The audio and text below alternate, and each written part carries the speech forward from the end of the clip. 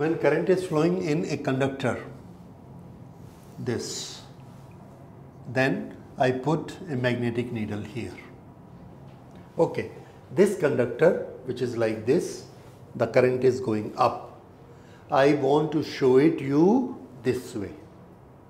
In magnetic field physics, we will have to visualize 3 dimensions along x-axis, y-axis and z-axis. So, all the explanation will require 3 dimensions.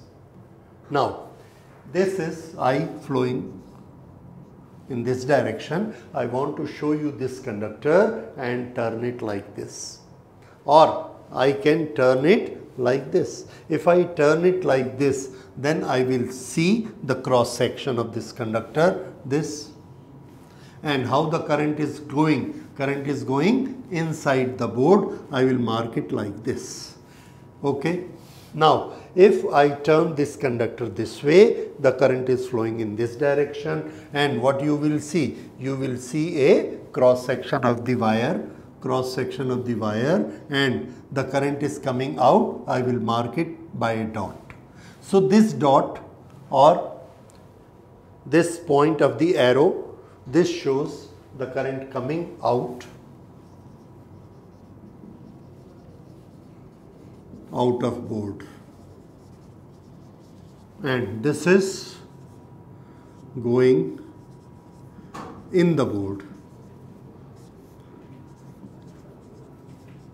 Okay, this is current going in the board, this is current coming out of the board. This is how we will show the directions. Okay, now suppose this is the direction and I put a magnetic needle. I put a magnetic needle here and I find the magnetic needle is in this direction. Okay, this is the north and this is south. So I say this is the direction of magnetic field, because it always stay in the direction of magnetic field. But if I put it here at this place, what I find that it stays in this direction. If I put it here, it stays in this direction, here it is in this direction, opposite to this. Here it is in this direction, and finally in this direction. So, a magnetic needle is supposed to move along the magnetic field direction. So, this is the direction of magnetic field and this is the current going inside. If the current is coming out, we find the magnetic needle stays like this,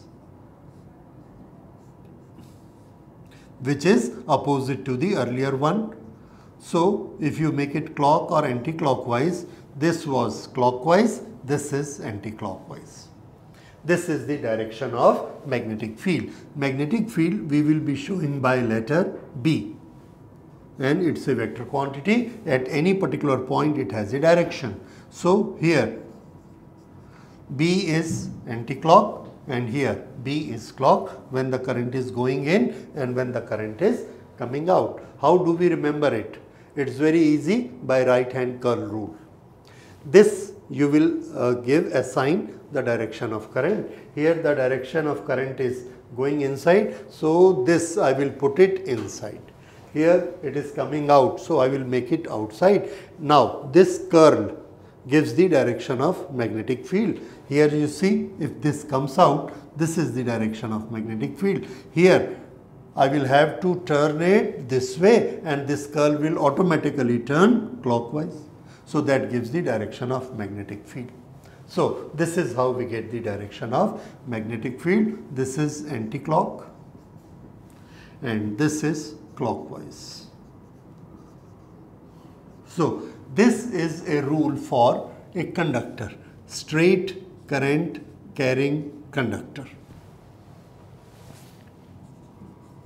So remember now another thing, from where it starts, from where it ends. Answer, we don't see any starting point because it is a closed loop. This. And this is a very important property. of magnetic field, that magnetic field is in a closed loop. No starting and terminating.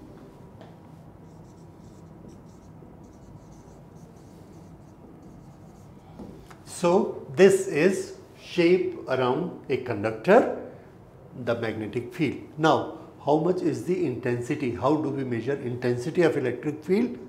That is by the force, that we will see in the next lecture. Thank you.